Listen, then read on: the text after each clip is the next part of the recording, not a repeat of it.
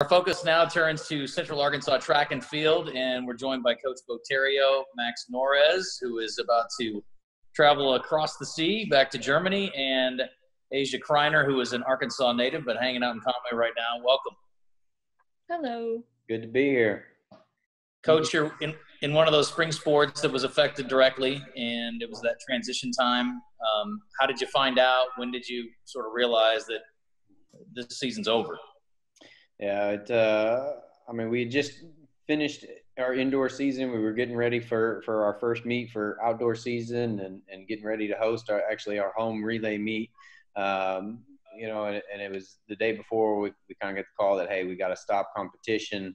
But then practices were still going on. Campus was still kind of rolling and everything. And that just kind of progressed over time. And then I'm at practice one day and I just get a call from our department saying that, hey, that's it, it's done. NCAA says you're done practicing for the year.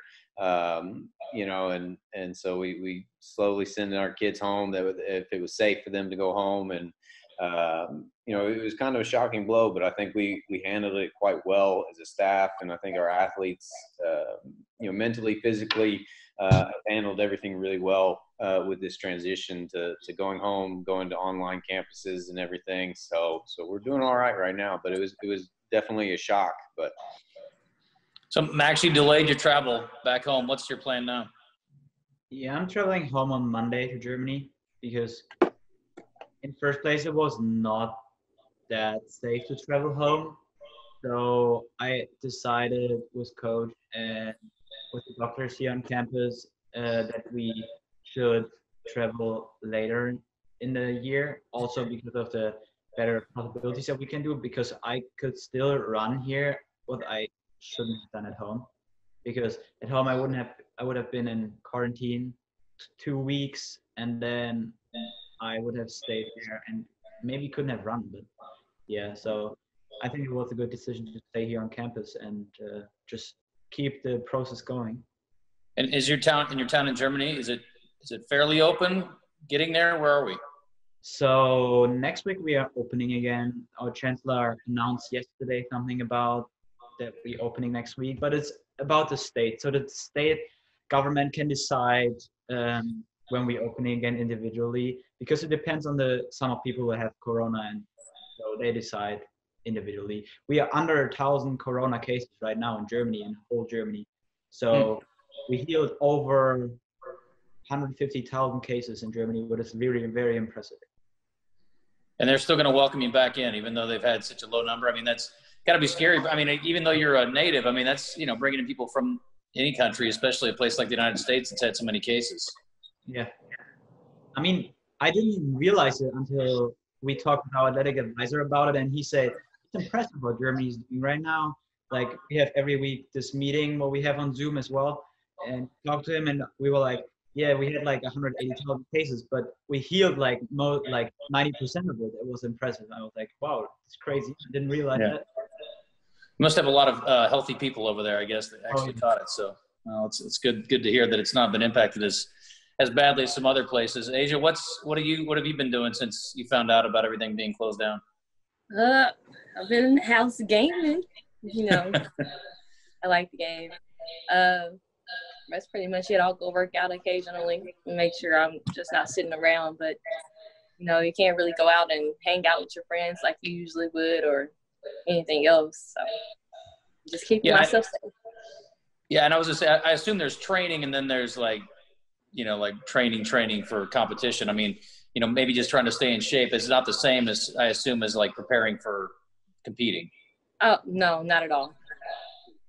So what's an off season, like a typical workout just to kind of stay in shape for you?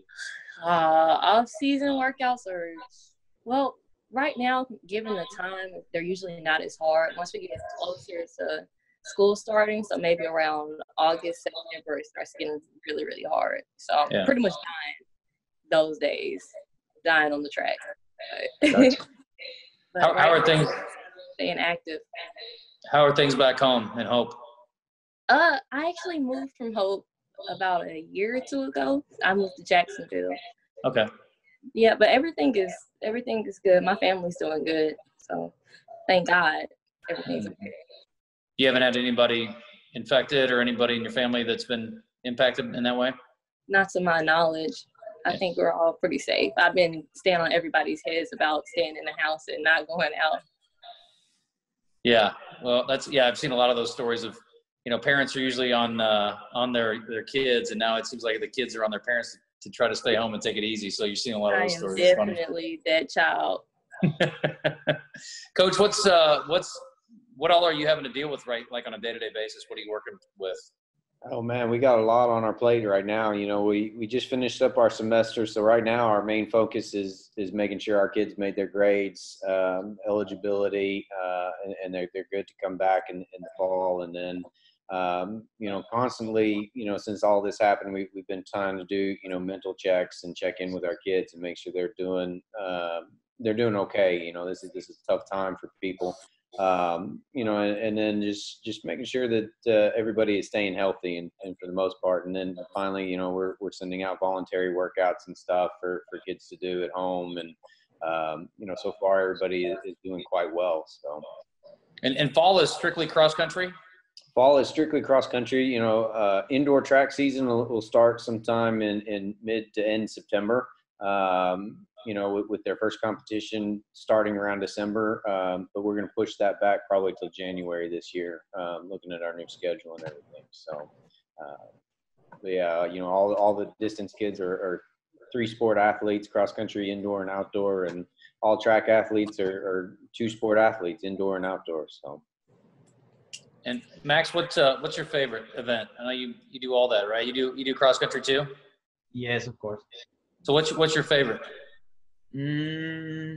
Obviously cross country. And I love the country because it's so different. You don't have to have a track where you run around all the time. You have different courses, so you have to show different abilities on your strengths and everything. So I love cross country. But I also appreciate going to track meets, and I love track as well. So I can't really decide on what I want. So, and what about for you, Ajah? What's your strongest event? My strongest event is the 200. That's pretty much my bread and butter. Okay. Now, do you run relays too, or just open? I'm a relay runner too. Okay. And do you like that, or you like running open better? Oh, I really like the relays, but the opens are kind of just different, just because it's you kind of just depending on yourself. But yeah. I don't mind the relays. I enjoy helping the team out. What leg do you run? Depending on the relay. So we didn't get to run the 4x1 because we didn't get to make it to outdoor, but the 4x4 I usually ran anchor. Okay. Very good. I just brought it home. I like it. Well, listen, y'all have a good, safe summer and spring, and hope to get you back on campus soon. And hopefully we'll be seeing you around Conway. Sounds good. Okay. Appreciate it. All right. Thank you. All right.